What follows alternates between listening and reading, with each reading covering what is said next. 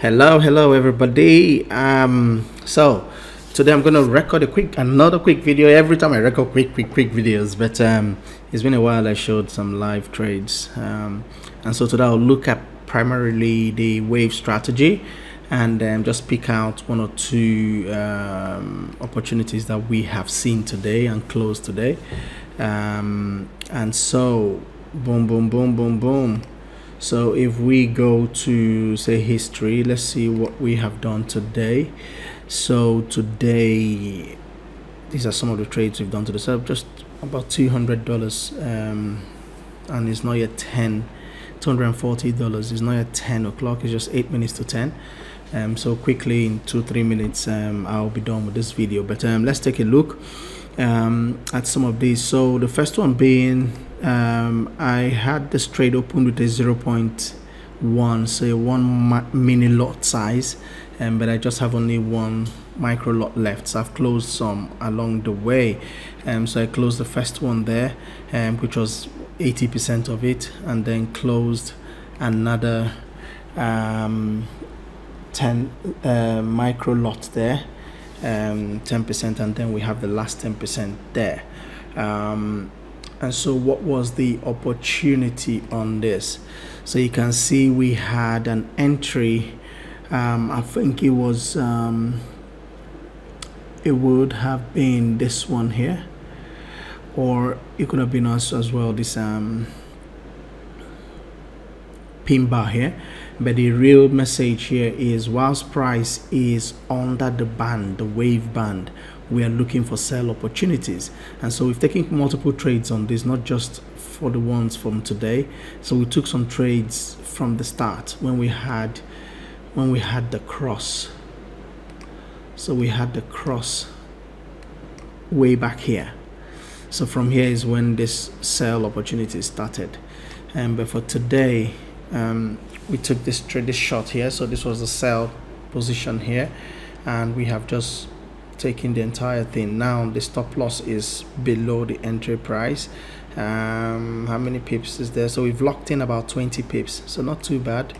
It's a small lot size, so it sometimes doesn't look like a massive performance, but it is. And price is currently at 30 pips, and we are waiting for price to get to 50 pips, and we can just walk away completely from that trade, or maybe keep extending it, and we'll see how it goes. But remember, once again, price bounces off the wave band, and that's what we are trading. So let's look at XAU USD, so gold. Let's see what opportunities we had in gold. So they were all sell opportunities actually. So let's see. So where do I have a sell? I don't actually have a gold that is so they were all trades that didn't trigger. Whoops. Yeah, they're all trades that didn't trigger. Doesn't look like, unless we have some up here. Oh, we have that one there, and we also have one here, and we also have, yeah, so that one is the same trade. So it was a 0.1 lot size in gold. Closed part of the trade, and then move the stop loss on this. So let's see what both of them look like on this. So let's go drop it here and see where that trade was. Where was it? So it was here. You can see it here, right? So that was the initial one. Then the second one was, yeah, up there. So you can see once again, taking price off the wave, and this could have been all the way down. Yeah, so this would have been like 3 points, isn't it? So it could have been this one here. So this bar here is all automated, by the way. I use my auto system to do this, but it follows the rules of the strategy. So this was the trigger candle there. So this closed above this high, and so it gave itself 3 points, I think 2-3 points. Yeah, 2 points from there, and we then entered that trade. Now that was in the middle of the night. I was not awake then, but you can see price went all the way down to 8 points, which would have been easily $80 on that trade. But when I got up this morning, I saw it here, and I saw what price was doing, because you can see here the reversal pattern. So when I saw that happen, I just closed 80% of that trade and left, moved the stop loss to break even plus a little bit of points, and price then came back up and took me out of that trade. So altogether it was a $23 trade. Not too bad, not too bad. Similar one there too. That was from Friday, but then closed today. So if we look at this, it was a 0.02. I held this for a bit, so you can see where that one came from. That came from here. So that was a cross. That was a cross, the 1389 cross here, and we took that position and got about 6 points, 6.5 points there. There was still some opportunity here, and so I started to move the stop loss. So the stop loss had moved, so I closed part of that trade on Friday and started moving the stop loss. So the stop loss was already moved for price to then catch me here and took me out of that trade. Then we entered another one here, and then made a little bit more money there. Then the final ones to look at will be the US 30. So US 30, we had a couple of trades. So we had this one here, boom. Then we had this one here too. No, US 30, boom. So let's find where all those are. So they're all sell trades, and I closed this one manually because price started to play around. So let's close this and let's find those two trades. So the first one was here. So once again, you can see that candle came back into the wave, and the entry was a couple of pips below that candle, and so we got filled in on that trade. It went 70 pips, 70 points, and exited. Again, I was sleeping here, but I could have had up to 200 points here. Do you know? Wow, I could have had 200 points here, but I missed it. Or even up to this point here, $360, just like that. Like that. And there again, we also had another 86 points taken on this. So two trades again on the wave. There's no point trying to take buy trades here. It's just crazy trying to do that. So just look for entry opportunities here, either bouncing off the wave or reversal patterns happening there. And last night I spoke about a new entry that is just if price breaks. So this would have been an entry here, clean entry. Stop loss would have been up there, or using the rules of the stop loss, about 2 candles break. But anyway, this would have been an entry, and we could have just held that. This would have been easily $600. That's really impressive on that one.